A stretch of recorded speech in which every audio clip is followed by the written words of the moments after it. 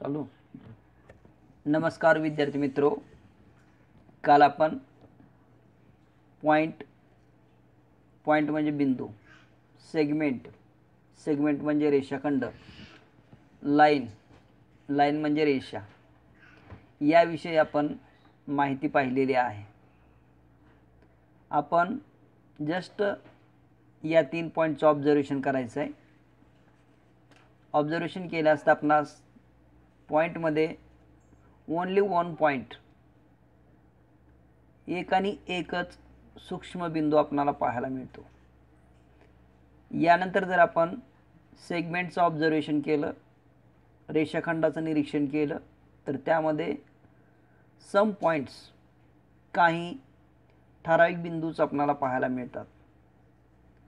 आणि लाईनचं जर ऑब्झर्वेशन केलं तर त्यामध्ये आपल्याला इन्फिनाइट पॉईंट्स, अनंत बिंदू आपणास पाहण्यासाठी आढळतात. त्यामध्ये आपण नाव देणे, रेषाखंड काढणे, लाईन काढणे, त्यानंतर लाईनला नाव देणे, रेषाखंडाला नाव देणे इत्यादी आपण पाहिलेलं आहे. तर आज आपण रेज म्हणजे काय या पॉईंटचं आपण ऑब्झर्वेशन करणार आहे. रेजचं निरीक्षण करण्याच्या अगोदर सकाळी जर आपण 6 वाजता उठलो आणि पूर्वेकडे तोंड करून जर उभा राहिलो तर आपणाला सूर्य हळूहळू वर येत असलेला दिसतो. सूर्याची जाणीव होणे म्हणजे सूर्याचे जे प्रकाश किरण आहेत त्याचे स्टार्टिंग पॉईंट जो आहे तो सन आहे आणि एंड जो आहे तो आपल्या डोळ्याच्या जवळ होतो. प्रत्येक व्यक्तीने जर ऑब्झर्वेशन केलं तर प्रत्येक व्यक्तीला सन काय करतो, फाइंड आउट होतो, आढळतो. म्हणजे रेज जो आहे ते रेजचे स्टार्टिंग पॉईंट जो आहे तो सन आहे आणि एंड पॉईंट जो आहे तो आपले डोळे आहेत. म्हणजे हा जो प्रवास करत असताना, रेज प्रवास करत असताना किंवा किरणांचा जो प्रवास आहे तो एका टोकाकडून दुसऱ्या टोकाकडे होत असतो. Only one direction. नेक्स्ट आपल्याला या ठिकाणी एक्झाम्पल दिलेला आहे, एक टॉर्च दिलेला आहे. तर याची सुरुवात जी आहे, स्टार्टिंग पॉईंट जो आहे तो ज्या ठिकाणी बॅटरीमध्ये बल्ब लावलेला आहे तो आहे आणि एंड जो आहे तो आपल्या डोळ्यापर्यंत प्रकाश येईल. आता आपण या ठिकाणी माहितीचे रीडिंग करणार आहे. Look at the picture. सोबतच्या आकृतीचं निरीक्षण करा. व्हॉट डू यू सी, आणि तुम्हाला काय आढळते. रेज स्टार्टिंग फ्रॉम द सन. तर किरणांची सुरुवात जी आहे ते सूर्यापासून किंवा बॅटरीचा बल्ब आहे त्या ठिकाणापासून होते. Go forward in all direction. आणि हा जो प्रकाश आहे तो अनेक दिशेने प्रवास करत असतो. Light rays from the torch also start from A point and go forward continuously in one direction. त्याच पद्धतीनं बॅटरीचा सुद्धा प्रकाश काय करतोय, स्टार्टिंग पॉईंट बल्ब आणि अनेक दिशेमध्ये पण ओनली वन डायरेक्शनमध्ये काय करतो, प्रवास करतो. आता या ठिकाणी आपण raise is a part of line. हा प्रकाश किरण जो आहे तो पार्ट ऑफ लाईन, रेषेचा काय एक भाग आहे. It start at one point and goes forward continuously in the same direction. तर एका ठिकाणापासून सुरुवात होतो आणि एकाच दिशेने गोज फॉरवर्ड कंटिन्युअसली आणि पुढे काय करतो तो एकाच डायरेक्शनने, एकाच दिशेने प्रवास करतो. The starting point of raise is called the origin. आणि सुरुवातीचा जो बिंदू असतो, आता या ठिकाणी सूर्य आहे तर त्याला आपण ओरिजिन म्हणतो. तर सूर्यापासून जर रेज डेव्हलप होत असेल किंवा आपल्या डोळ्यापर्यंत येत असेल तर ओरिजिन काय झाला, सन झाला. बॅटरीपासून जर प्रवास करत असेल तर त्याचा ओरिजिन काय झाला, बॅटरी झाला. तसं जर आपण एखाद्या कागदावर एखादा बिंदू घेतला, हा पी सारखा एकदा वहीवर आपण जर पॉईंट घेतला आणि स्टार्ट केले, वन डायरेक्शनमध्ये आपण जर रेष काढली आणि त्या ठिकाणी बाण पॉईंट आउट केला आणि त्याला जर नाव दिलं आपण P Q, raise P Q. Hence P is the origin. तर या ठिकाणी जो ओरिजिन आहे किंवा आरंभ बिंदू जो आहे तो आपला कोणता बिंदू होणार आहे, पी पॉईंट होणार आहे. And ॲरोहेड is drawn is shown that. आणि अंतिम बिंदू जो आहे तो ज्या ठिकाणी तो पोहोचणार आहे, पण आपण या ठिकाणी काय केलं आहे, किरणाचं नाव किंवा रेचं नाव देत असताना आपण पी क्यू या स्टाईलमध्ये काय करतो, राईट डाऊन करत असतो. P is the origin and ॲरोहेड is the drawn to the show that the raise is infinite. आणि किरणाचा हा जो आहे तो जोपर्यंत तो पृथ्वीचा पृष्ठभाग असेल किंवा आपल्या डोळ्याचा पृष्ठभाग असेल तिथपर्यंत जो पोचत नाही किंवा वहीची जेवढी जागा असेल तिथपर्यंत आपण काय करू शकतो, तो वाढवू शकतो. इन्फानाईट इन द डायरेक्शन, तर जोपर्यंत पृष्ठभाग एंड होत नाही तोपर्यंत आपण तो काय करू शकतो, वाढवू शकतो. डायरेक्शन ऑफ क्यू, तर या ठिकाणी आपण पॉईंट आउट केलेला आहे, क्यूपर्यंत पॉईंट आउट केलेला आहे. The figure can be read as the raise P Q, आणि याचं नाव आपण याला काय दिलेलं आहे, raise P Q. Raise P Q. The raise P Q is not read as ray Q P. एक लक्षात ठेवायचं आहे, स्पर्धा परीक्षा असतात त्यामध्ये 4 पर्याय दिलेले असतात आणि त्यामध्ये किरणांची नावे दिलेली असतात. रेज पी क्यू असेल किंवा रेज इथं नाव नसेल ते पण एखादं नाव दिलेलं असतं आणि मुद्दाम फसवण्यासाठी रेज क्यू पी असं डायरेक्शन दिलेलं असतं. तर विद्यार्थ्यांनी या ठिकाणी जाणीवपूर्वक विचार करायचा आहे की स्टार्टिंग पॉईंट जो आहे तो क्यू आहे का पी आहे. ठीक आहे. The raise P Q is not read as raise Q P. तर किरण पी क्यू जे आहे ते याचं क्यू आर अशा पद्धतीनं वाचन करायचं नाही. यानंतर ट्राय दिस, हे करून पहा. ॲक्टिव्हिटी आहे कृती 1 number. Draw a point on the blackboard. आपला जो फळा आहे किंवा आपण घरी बसलेलो असेल तर आपल्या वहीमध्ये एक मध्यभागी काय करायचं, एक पॉईंट आउट करायचं. एक पॉईंट घ्यायचा आहे. ए पासून झेडपर्यंत तुम्ही कुठलंही अक्षर देऊ शकताय. Every student now draw a line that passes through that point. आपण वर्गामध्ये असेल तर अनेक विद्यार्थ्यांनी मिळून काय करू शकतो, त्या बिंदूमधून पॉईंट पी मधून पास होणाऱ्या लाईन्स आपण काय करू शकतो, मेनी लाईन्स ड्रॉ करू शकतो, काढू शकतो. फक्त लाईन काढल्यानंतर एक दक्षता घ्यायची आहे की दोन्ही साईडला, आता इथं पुस्तकामध्ये आपल्याला बाण दाखवलेले दिसत नाहीत, तो मुद्रण दोष असतो. तर या ठिकाणी प्रत्येक रेषेवर काय करायचे, बाण दाखवायचे आहेत. ही सेकंड लाईन, फर्स्ट लाईन आहे, ही सेकंड लाईन आहे, थर्ड लाईन आहे, फोर्थ लाईन आहे, अशा आपण मेनी लाईन्स काय करू शकतो, ड्रॉ करू शकतो. वर्गामध्ये असेल तर वर्गामध्ये अनेक विद्यार्थी ड्रॉ करू शकतात, पण जर आपण घरी असेल तर अनेक विद्यार्थ्याची जी ॲक्टिव्हिटी आहे, कृती जी आहे ते आपल्याला स्वतःलाच करावी लागणार आहे. Draw a point on the blackboard. Every students now draw a lines that passes through that point. आणि एका बिंदूमधून किती रेषा जातात आणि कोणत्या बिंदूमधून जातात त्याचं नाव काय आहे. रेषेला पण या ठिकाणी नावं दिलेली नाहीत, परंतु आपण स्वतःहून काय करायचे, एक अक्षर वापरून किंवा अनेक अक्षर वापरून त्या ठिकाणी नावं द्यायची आहेत. नेक्स्ट ॲक्टिव्हिटी आहे आपली, draw a point on A paper and use your ruler to draw lines. तर कागदावर एक बिंदू घ्यायचा आहे किंवा पॉईंट घ्यायचा आहे आणि on A paper and use your ruler. आपल्या जवळ असणारी पट्टी असेल किंवा शाळेमध्ये असणारी जी स्केल असते त्या स्केलचा यूज करून काय करायचे, त्या पॉईंटमधून पास होणाऱ्या लाईन्स काढायच्या आहेत. That passes through it. How many such lines can you draw. तर ह्या पॉईंट पी मधून आपण किती लाईन्स काढू शकतो, किती ड्रॉ करू शकतो. And infinite numbers of lines can be drawn through one point. या ठिकाणी आपल्या पुस्तकामध्ये ही महत्त्वाची लाईन आहे. अँड इन्फिनाईट म्हणजे अनंत, नंबर्स संख्या ऑफ लाईन्स, अनेक रेषा आपण काय करू शकतो, पास करू शकतो, काढू शकतो, ड्रॉ करू शकतो. Can be draw through one point. आता वन पॉईंटमधून आपण मेनी लाईन्स काय करू शकतो, ड्रॉ करू शकतो. Wien 2 or more lines passes through the same points. अशा एका बिंदूमधून जर अनेक लाईन पासेस होत असतील तर अशा रेषेना आर कॉल्ड आपण काय म्हणतो, कॉन्करंट लाईन्स. कॉन्करंट म्हणजे एक संपाती रेषा. कॉन्करंट लाईन्स, एक संपाती रेषा. And the common point through which they pass is called there point of concurrence. आणि अनेक रेषा ज्या बिंदूमधून पास होतात त्या बिंदूला आपण काय करतो, एक संपात बिंदू असे म्हणतो किंवा संपात बिंदू असे म्हणतो. In the figure along side which is the point of concurrence name it. आता सोबतची जी आकृती दिलेली आहे त्या ठिकाणी आपल्याला पॉईंट ऑफ कॉन्करन्स जो आहे तो पॉईंट पी हा आहे, पण आपण इथं line A, line B, line C, line D असे आपण काय करू शकतो, स्केच करू शकतो किंवा लिहू शकतो. नेक्स्ट, कॅन यू टेल, सांगा पाहू, there are 9 points in the figure. आपण वहीवर किती पॉईंट स्केच केलेले आहेत, तर या ठिकाणी आपण असे जर मोजले 1 + 2 + 4 + 2 किंवा हे नेक्स्ट नेक्स्ट आणि हा point.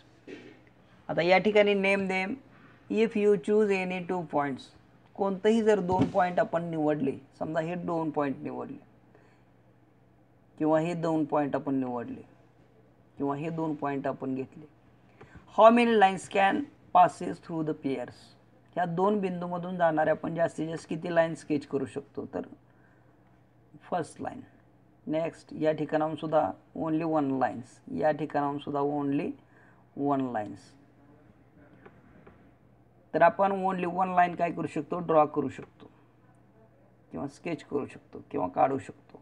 How many lines can pass through the pair. आणि हे जे 2 बिंदू आहेत त्या 2 पॉईंटमधून आपण काय करू शकतो, only and only 1 line can drawn through any 2 distinct points. 2 थोड्या अंतरावर असणारे जर डिस्टिंक्ट पॉईंट असतील, थोड्या दूर अंतरावर असणारे जर 2 पॉईंट घेतले तर त्या 2 पॉईंटमधून ओनली 1 लाईन आपण काय करू शकतो, ड्रॉ करू शकतो.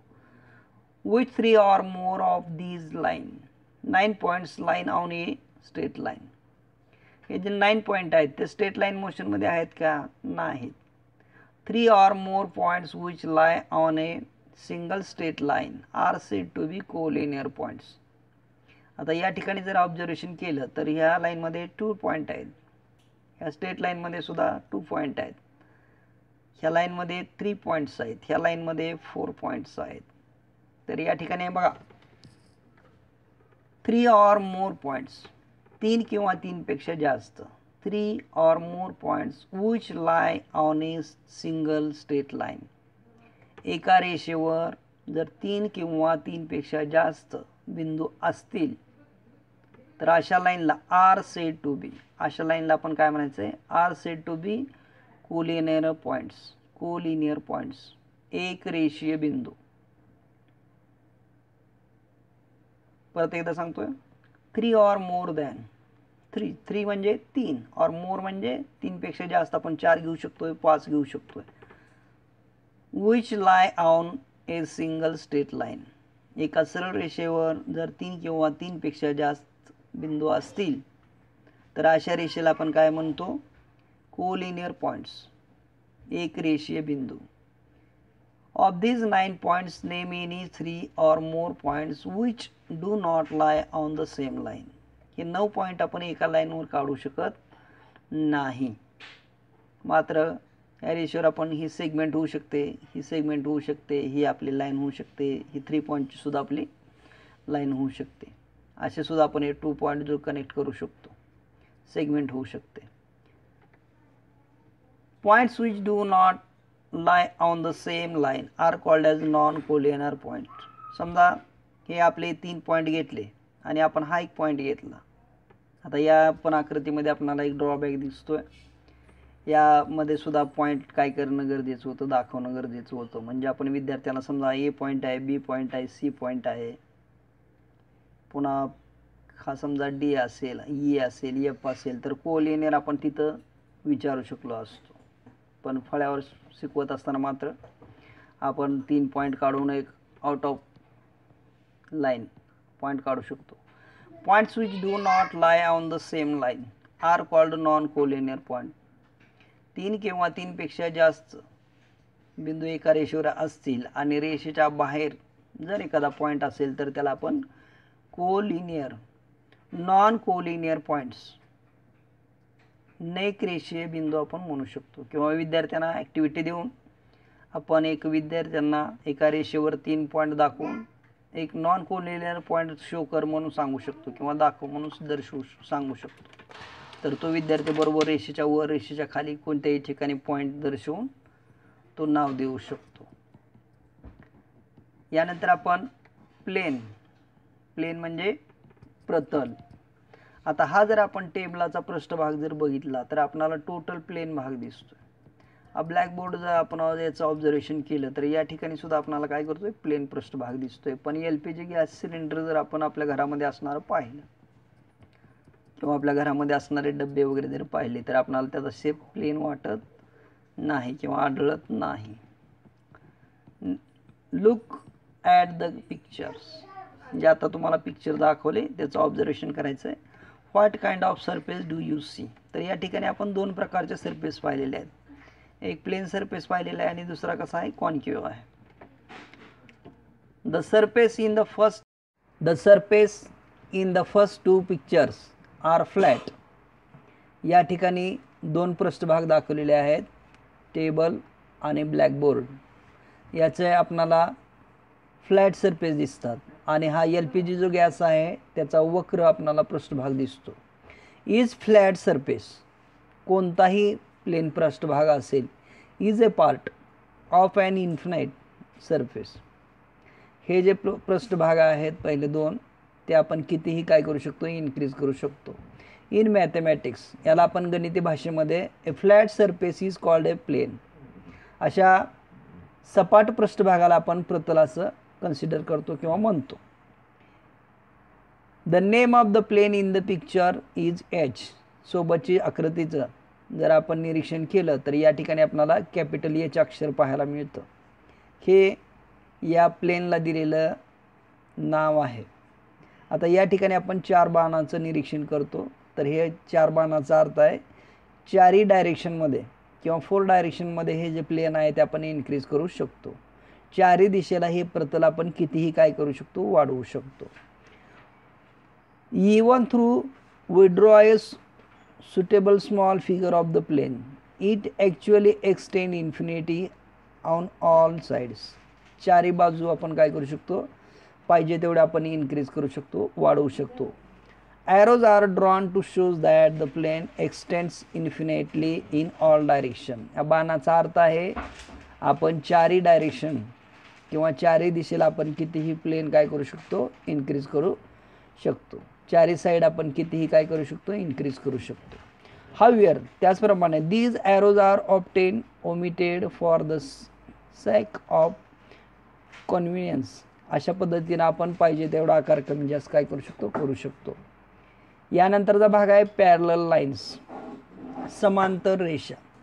आता आपण आपली वहीचं पान जर उघडलं तर उघडल्यानंतर आपण निरीक्षण करायचं आहे त्या ठिकाणी आपल्याला प्रत्येक रेष जी आहे त्याची सरळ दिसते. तर या सरळ दिसणाऱ्या ज्या रेषा आहेत त्याला आपण काय म्हणतो, पॅरलल लाईन्स म्हणजे समांतर रेषा. Look at the page from A notebook. वहीचं पान आपण काय करायचं, ओपन करायचं आहे आणि निरीक्षण करायचं आहे. In this page A part of planes. ह्या वहीचं पान आपणाला प्लेन प्रमाणे दिसेल. If we extend the lines that run side way on the page. आणि ह्या रेषा आपण हळूहळू काय करायच्यात, वाढलेले आपणाला दिसतात. Will they meet each other somewhere.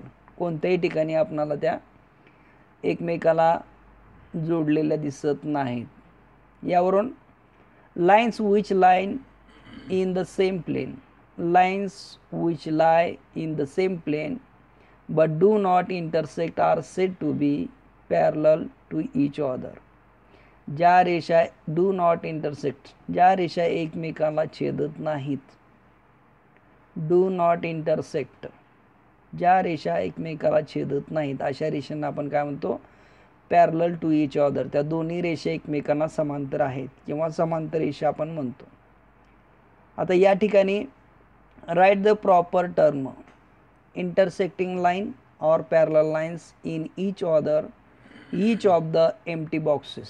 या ठिकाणी या लाईन्सचं आपण ऑब्झर्वेशन करायचं आहे आणि त्या ठिकाणी या पॅरलल लाईन आहेत का इंटरसेक्टिंग लाईन आहे ते या ठिकाणी आपण पॉईंट आउट करायचं आहे. आता वहीच्या पानावर असणाऱ्या रेषा ज्या आहेत त्या आपण त्यांचं ऑब्झर्वेशन केलेलं आहे. कितीही आपण पुढे इन्क्रीज केल्या तर त्या एकमेकाला छेदत नाही.